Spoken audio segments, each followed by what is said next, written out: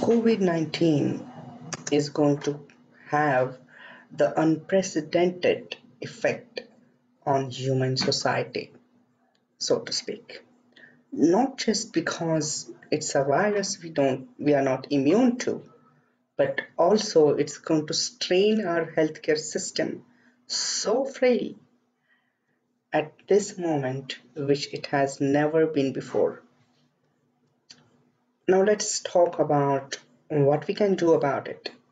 So this is my preliminary drawings of what a mechanical ventilator should be when it is needed to be assembled in larger quantity. So most of these patients are going to be intubated and they are going to need a mechanical ventilator. Now the problem here is we do not have that much mechanical ventilator available. Even if we try to produce it, we don't have enough materials to produce it. There are not many electronic circuits available to produce it. We do not have simply the capability to mass produce it to the levels we are going to need it in the coming future. So what can be done about it? So until recently I thought about it, and at first it was not looking like a simple task because most of the mechanical ventilator drawings which I came up with did require some kind of circuit, some kind of computerized method to it. Until recently, when I saw a YouTube video where people actually have used a pulley system and just a wheel kind of motor system to press down uh, embo bags. So that inspired me. Now the problems with the embo bag is you do not control the outflow, which you're going to see in the video which will follow this video. So in order to make this a closed system, because this is important, if this system is not closed, that means unlike ambu bag which has an outflow valve, if this system is not closed, the healthcare worker will be at risk because obviously we do not want healthcare workers to be infected by this COVID-19. So what we basically have here is a cylinder, uh, which could be either made up of a glass or plastic, as long as it able to smartly fit with this disc. This disc is like a piston. Now there will be a stationary rod following this piston, which will rest on it. Now this rod will be attached to this disc, which will able to rotate by a revolving rod, which will connect this stationary rod to the disc. So basically, when this disc will move either by this small motor or by a big motor which can power 3 or 4 patients at a time, this stationary rod will be connected by a moving rod to this moving disc. And so when this disc will move, the rod will move and the stationary rod will move in turn. Now this diameter will show that how much movement this piston will likely to make, and the volume uh, of that piston, which we are going to see like how it's going to move up and down and force this air into the patient. So that will be calculated by our good old formula of cylinder, which will be pi r square h. Now, as I was saying, if this was another shape like a rectangular, then obviously the formula will change, and so you will need to compensate it like that. So pi r square h. So here h will be the diameter of the big disk, and r would be the radius of this cylinder. Now, this will be the tidal volume of the patient. The respiratory rate will be decided by the rotation per minute of this disc. So two important parameters we will able to control. one a tidal volume and one would be the respiratory rate. Now depending whether the patient need hyperventilation or the patient need more tidal volume. If it's a child, then whether the patient will be needing a lower tidal volume, we will able to deal with that by just altering either a diameter of this disc or by changing the rotation per minute of this disc. So simply by changing the disc, either its diameter or its speed, we will able to control two most important variables here. Now, third variable would be the oxygen saturation, which will be difficult in this scenario because most of the time it's like a computerized system. But what we can manually do is have the patient's pulse oximeter attached to the patient and see if this his blood oxygenation is falling. Can attach the oxygen cylinder and give the oxygen which you want to the patient. So now you have seen the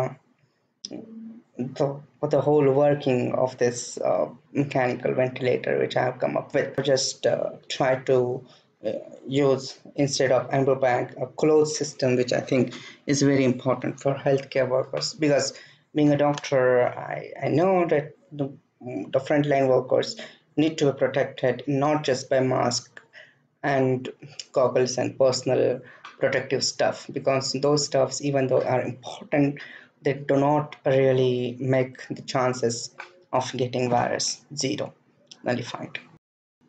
Basically, what we have here are, let me just pause it for a second. uh, what we have basically, this is the piston which will be used to push the air inside the patient, who is obviously intubated here right now. The COVID-19 virus, which is involving the upper as well as the lower respiratory tract in this patient, which would most likely to go out if we are just using mask or something. So that's why the patient has to be intubated. You cannot just put a mask on it, because no matter what kind of mask you may put on, there will be some kind of leakage there. So non-invasive ventilation, mechanical ventilation is not really recommended, and that is also being said on a Lancet report. So anyway, so intubated patient, which will be done by anesthetist or by the critical care worker or by emergency healthcare worker, whoever will be, or the paramedical staff, whoever is trained to do it using laryngoscope and other things. So anyway, so once the intubation has been done, the airway has been secured, there will be a small air balloon will be inflated around here uh, within the trachea of the patient, and on that the mechanical ventilator will be attached. One is inflow, one is outflow, inspiratory and the expiratory tubings.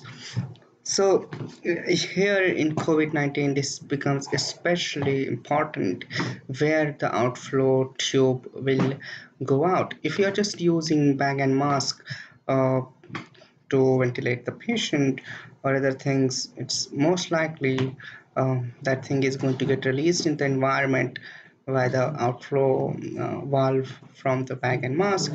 And healthcare workers, no matter what kind of mask they are wearing, even if it is N95, there will be the COVID-19 virus will be outside. You need to clear it up by using negative pressure chambers, vacuum chambers. Now, the most of the ICUs, especially in developing countries, may not be equipped with that kind of uh, airflow with the negative chambers and stuff. So that just adding on a lot of cost, specialized rooms and all those things, which may not be available in the um, surge, when pandemic surge happens in the country, which hits the healthcare system like a waves of tsunami. uh, these patients who have this virus, those expiratory tubing, in this diagram, this is like a just a um, one of the ways which can be done, which I have imagined, could be gotten into a chamber which will have two valves. The first valve I have put here, which is for inspiration. So whatever oxygen has been given do not recede back into the chamber again. And this is the valve 2, where the direction of that valve is towards the outflow. And once the COVID-19 has been passed from this, it will not able to turn back and go in. At the same time, this outflow chamber will have this UV lighting there, which will kill this, hypothetically, will kill this COVID-19 virus, and it disappears. Cool. So this is the working module, how it can be done. That will be it. So how this piston mechanism is working, we have already seen in previous part of this video. So I will not dwell on to explain it. So this is the oxygen cylinder, which we can be used if the O2 saturation of the patient is falling. Most of the state-of-the-art mechanical ventilators, the O2 pressure and O2 composition can be selected, but if you are trying to plan the ventilator in a short span, like with it in a in a shorter time and all, you will likely need something more workable and more producible ventilators, which do not use a lot of resources from companies. Mass production of this thing has to be there, otherwise we are not going to tide over this crisis, because the patient of COVID-19 are going to need mechanical ventilation for a longer period of time, maybe 2 weeks, maybe more than 2 weeks. Now, the problem here is for those 15 days, this mechanical ventilator will be blocked for that patient. No other person will able to use it. That means not only the another COVID-19 patient, but also the other patients with other emergencies. For example, may it be the trauma case, may it be the diabetic ketoacidosis case, may it be just a child having hypoxia, or a person with carbon monoxide poisoning, whatever that thing may be, those people will not get mechanical ventilator. Now, just because we have COVID-19 pandemic, that doesn't mean all other diseases have taken break. They have not. Rather, other diseases will pop up because comorbidity will be increased with COVID-19. Other thing is this virus is going to affect elderly people much more than other age group. That being said, elderly people already have a weak immune system, and they are more prone to be needing this ventilator. Now, problem is when you are going to triage the patient, the elderlies are the one who are going to get left out. If you have a young patient who has a coronavirus disease or another disease, and an old patient with the same thing, you're going to choose the younger patient. That may sound, however, unethical as it might be. The problem here is the only way to avoid these difficult circumstances for healthcare workers and to make them do the impossible decisions of who will live and who will die. You need to make this ventilators available at the mass scale. Now, if you make this complicated by putting a circuit or a computer, that may take more time, which we do not have. Now, there might be other companies who might be having better ideas to come up with this. My request is to come up with this faster. Even the individuals who have ideas, I would just say to put it online, put it on a website, just draw it, and something will come up. Write to your peers or your officials to to let them know that you have some ideas too. Thing is, if we don't act here in a unity and more people do not submit their ideas and work on this might be the crisis which will break us as a society itself. We have already stopped going out. We are not working. That will have a biggest economical crisis which we have ever faced as a humanity. And no matter how silly one's ideas might sound in the beginning, we need to keep this discussion going. To have ventilators, to have masks, to have personal protective equipments, to have proper hospitals, to increase the capacity of healthcare systems. COVID-19 is like a wake-up call. So ventilators is what we are going to need more and more, and in order to get through it and to have a mass production, we need it simplified. So this is one of the simplified drawings I would like to present, and anyone out there who wants to make it, feel free to make it. This is not a patented stuff, and it shouldn't be either, because this is really a crisis of our times. No matter what vaccine, no matter what drug we come up with, no matter what ventilator we come up with, it cannot be patented, because this is what is required by humanity and we need to do our part in it. So let me know if you have any more ideas.